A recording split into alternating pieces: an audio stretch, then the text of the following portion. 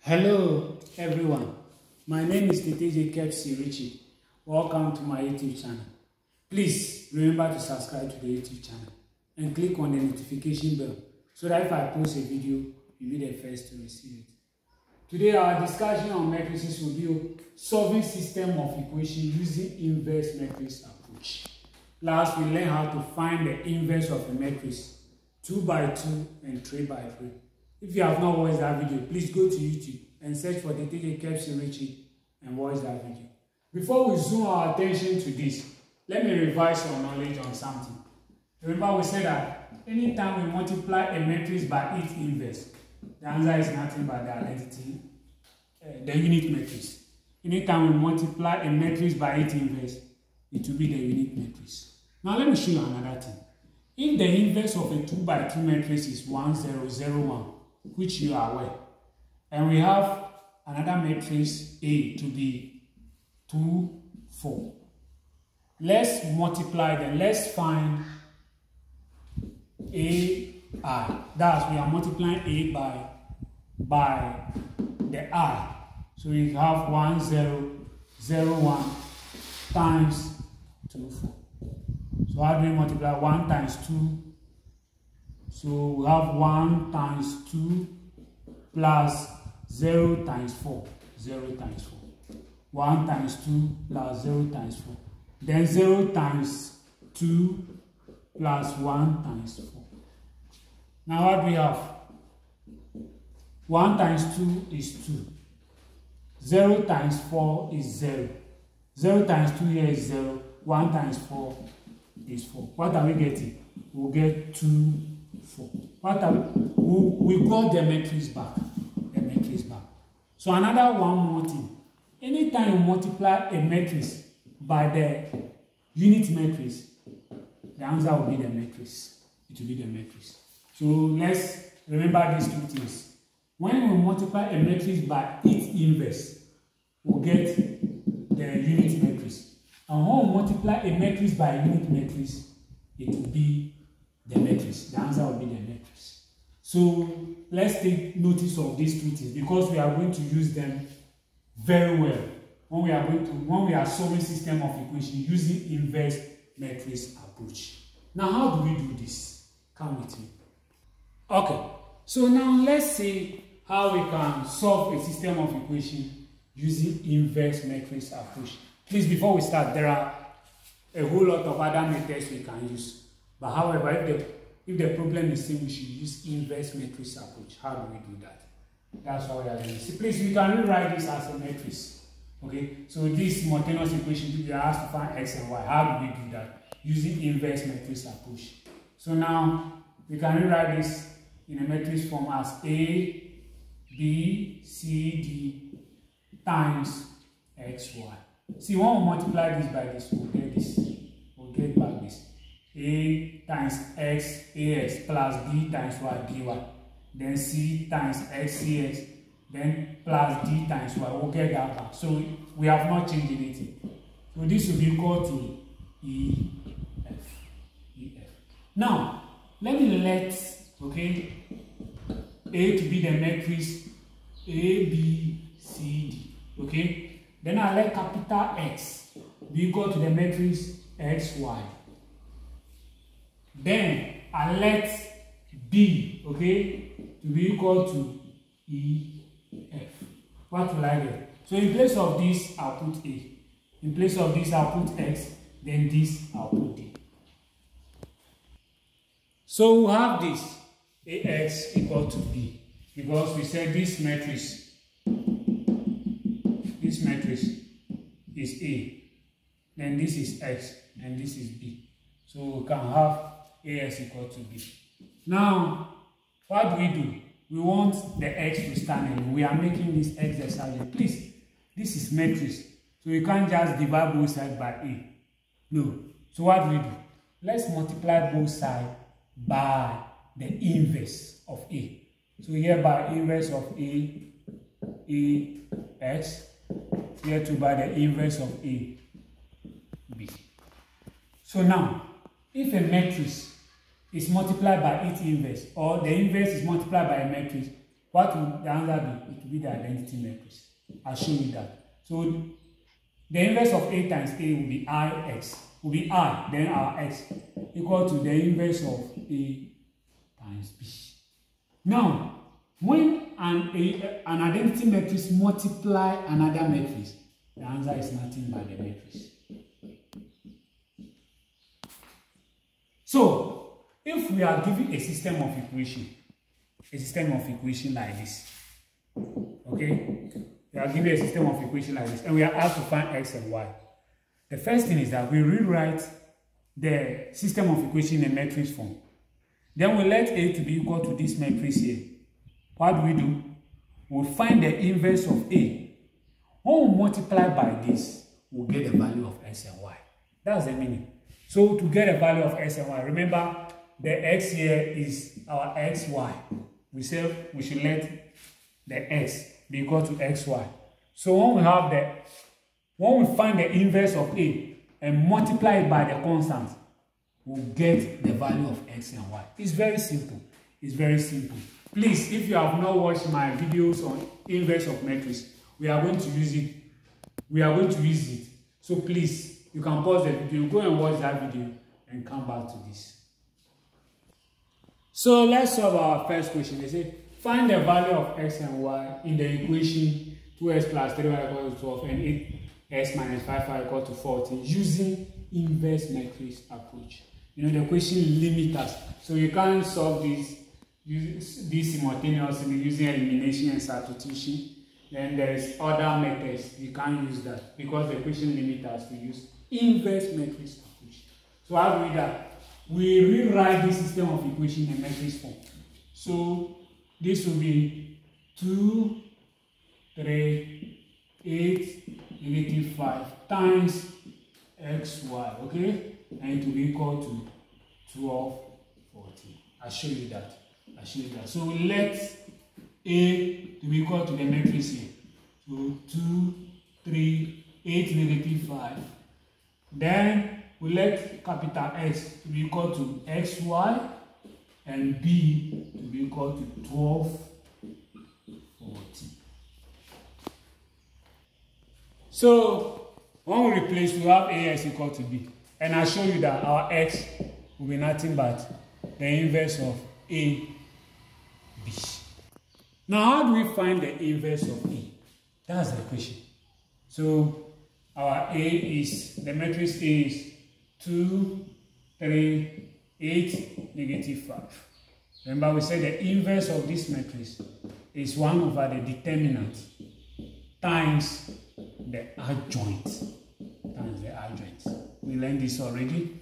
So now, how do we find the determinant? The determinant of this matrix. So multiply this 2 times negative 5 minus 8 times 3. 2 times negative 5, that will be negative 10. 8 times 3, that will be negative 24. When we subtract negative 10 minus 24, will be negative 34. So the inverse of this matrix is negative 34. So what's the adjoint? The adjoint. So we know the determinant to be negative 34. So what's the adjoint? The adjoint. So the adjoint, we say we swap the position of this and this. So we have negative 5, then we negate these ones. So that will be negative 3, negative 8, 2. So we swap the position of this and this. Then we maintain the position of this and this and negate them. So that's the adjoint. And we say that the inverse is 1 over the determinant and the adjoint. So we know the determinant, we know the adjoint, we just substitute to find the inverse. So we know our determinant, we know the adjoint, we can find the inverse. So the inverse will be 1 over the determinant, which is negative 34, then times the adjoint. The adjoint is negative 5, negative 3, negative 8, 2. Okay, so now we say x is equal to the inverse of A times B. So we say our x can be equal to, the inverse of A is negative 1 over 34, negative 5, negative 3, negative 8, 2, times our B. What is our B? Look at it. This is our B. Our B is 12, 14. So 12, 14. So let's multiply that. Let's maintain the 1 over 34 here so that we multiply this by this. So remember, the row against the column. So negative 5 times 12 plus negative 3 times 14. Then negative 8 times 12 plus 2 times 14. So one point you have negative 1 over 34 bracket. So 5 times 12. That, negative 5 times 12, that will be negative 60. Then 3 times 14. So 14 times 3. So the negative 3 times 14 will be negative 42. The negative 8 times 12 will be negative 96. Then 2 times 14 will be 28. Now we solve this, then we use it to multiply that. So we have this. Let's solve that. So negative 1 over 34, negative 60 minus 42, that will be negative 102. Then negative 96 plus 28, that will be negative 68. So negative 1 over 34 will multiply any of them there. So this will just be negative 102 over 34, okay, when it multiply. Then negative 102 over negative 34, when we multiply this by that. Then this will be negative 68 over negative 34. So what we have? When this divide this, we'll get 3. When this divide this, we'll get 2. So we can say that our S, capital S, is 3, 2. What is S? S is, capital S is small x, y. So that will be equal to 3, 2. So we can say our S is 3 and y is 2. So we have solved this system of equation. We have found the value of x and y using inverse matrix approach. So S is 3 and y is 2. You can try use any other method, by elimination, by substitution, by graphing, you will get the same answer. So we solve another question so that you'll be abreast with the concept. So let's look at another question, this time around on simultaneous equation in 3 variables. The first one was in 2 variables, x and y. What of x, y, and z? So now, let's rewrite this in a matrix form. So we have, remember the coefficient here is 1. So 1, 2, 2, 1, 2, 2. Then 3, negative 2, 1.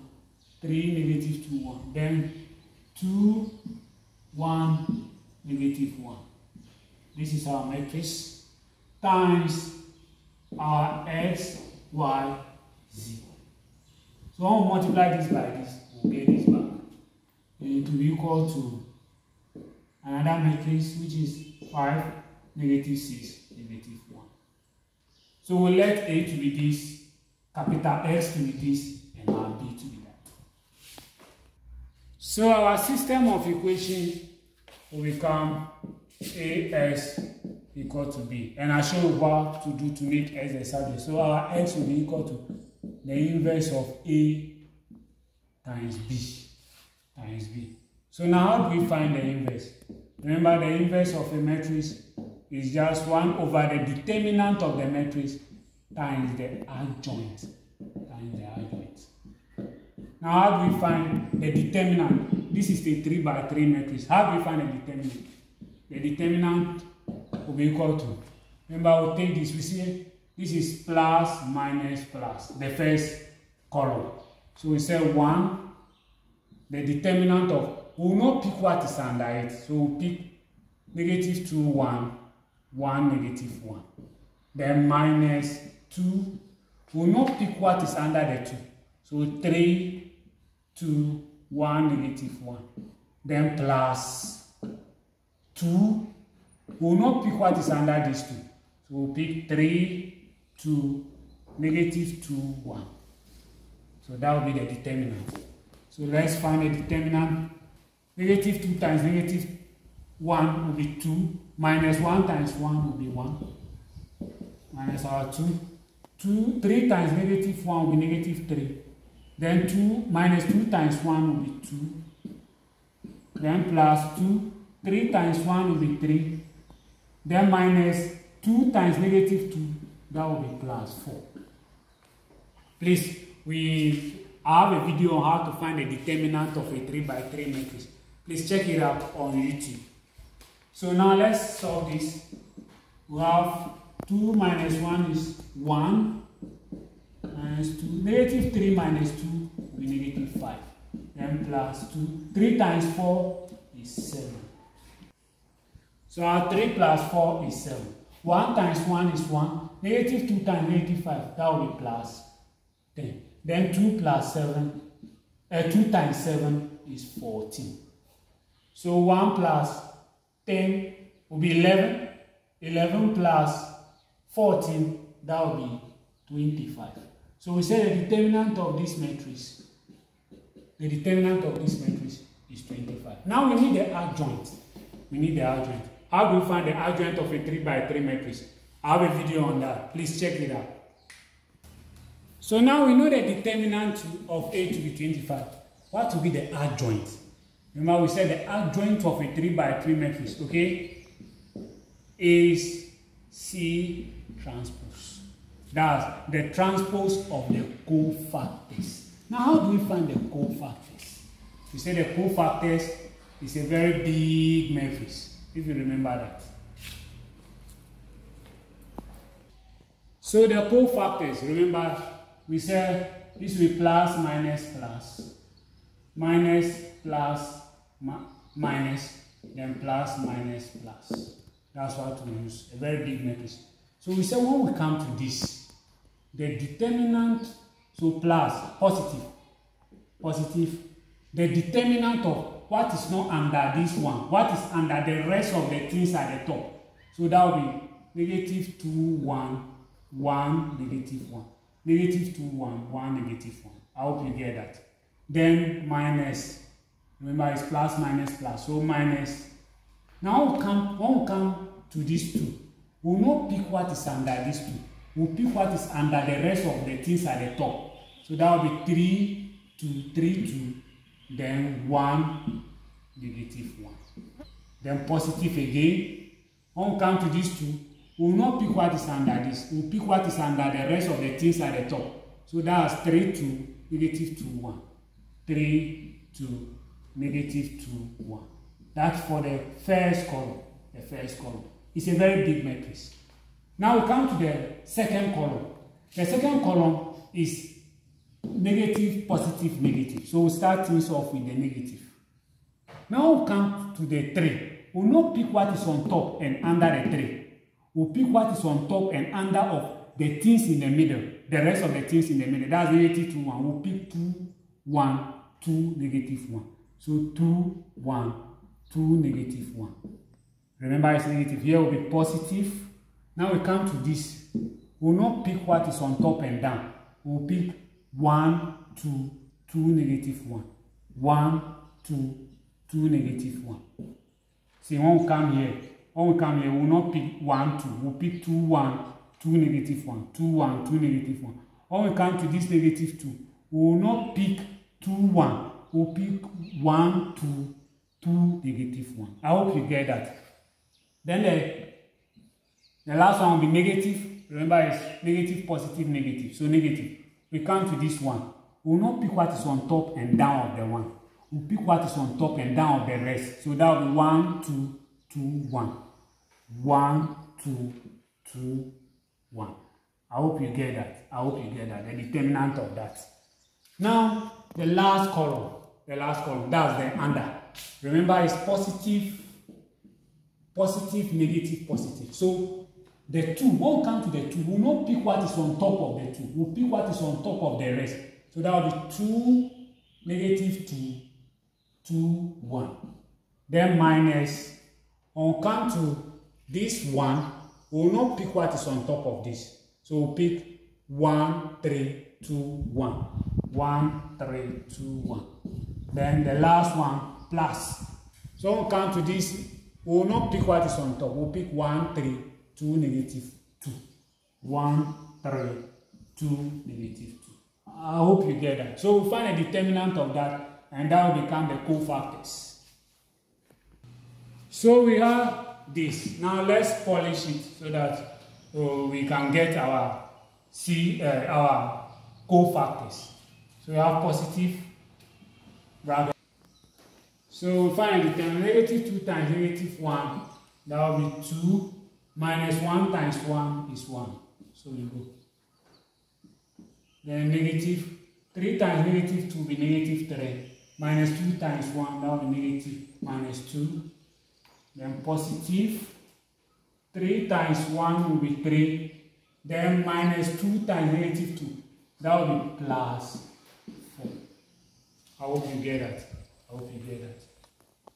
So 3 times 1 is 3.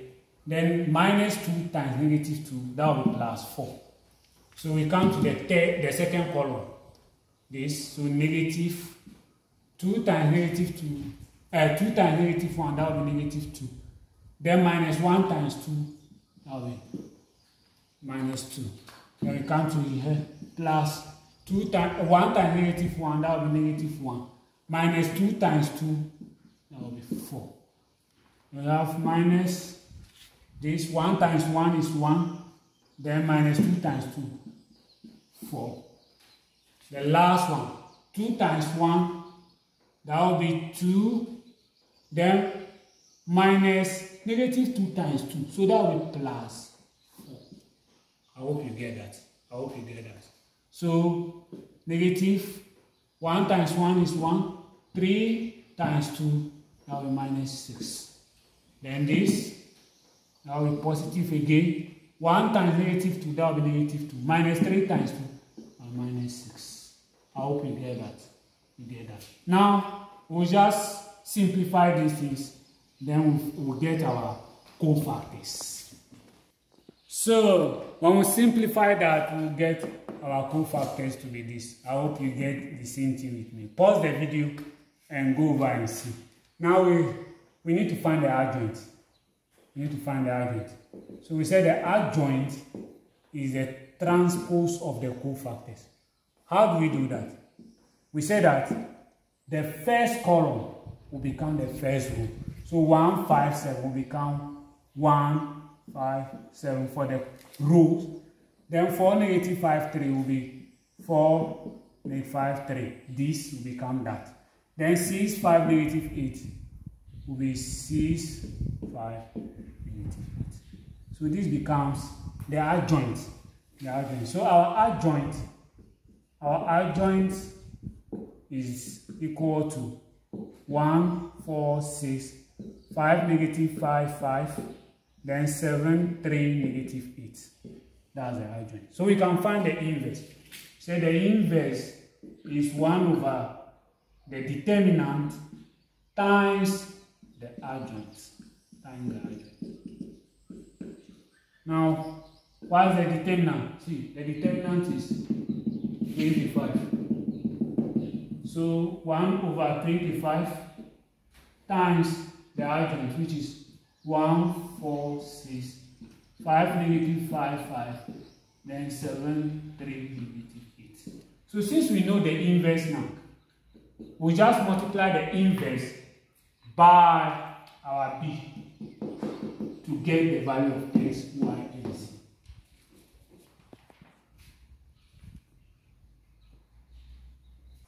So, since we know our inverse, we say our x will be equal to the inverse times b, and this is our b. So we'll multiply it by the inverse. So our x will be equal to the inverse, which is 1 over 25, 1, 4, 6, 5, negative 5, 5, and 7, 3, negative 8. Then times our b. What's the b? The b is 5, negative 6, negative 1. So we'll multiply this by that. So let's keep our 1 over 25 outside. Then we'll multiply this by this. So we'll get 1 times 5 plus 4 times negative 6. Then plus 6 times negative 1. We take the second. So the 5 times 5. Then plus negative 5 times negative 6. then plus 5 times negative 1. Then the last column, 7 times 5, then plus 3 times negative 6, then plus negative 8 times negative 1. That's the multiplication. The rows will multiply the columns. So we have 1 over 25. Let's solve this. So 1 times 5 is 5. 4 times negative 6, that will be negative 24. Then 6 times negative 1 will be negative 6. 5 times 5, 25.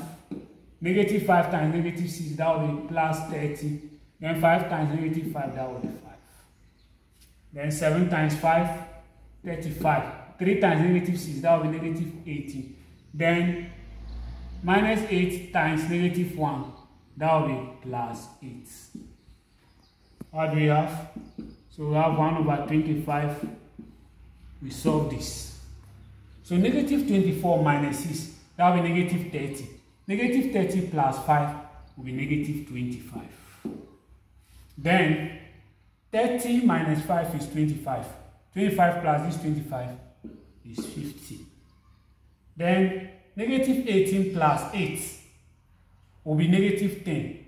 Negative 10 plus 35 will be 25. So the 25 will just divide each of these elements here. Then remember that will be our x. And the s is x, y, and z. So we just use the 25 to divide everything here. And that will be the value of x, y, and z. So let's find the value of x. So 25 will divide each and everything here. So 125 divided by negative 25 will get negative 1. 25 divided by 50 divided by 25 will get 2. Then 25 divided by 25 will get 1. So that's our s. So we can say our x, y, and z is equal to negative 1, 2, 1. Then we can boldly say our s is negative 1, y is equal to 2, and z is equal to 1. That will be the value of x, y, and z for this system of equation. This simultaneous equation in 3 variables. This will be the value of x, y, and z. I hope you get that. Please play over the video, and I know that you get the concept. Remember to subscribe to my YouTube channel and click on the notification bell so that if I post a video, you'll be the first to receive it. Until we meet again on Matrices. Bye-bye.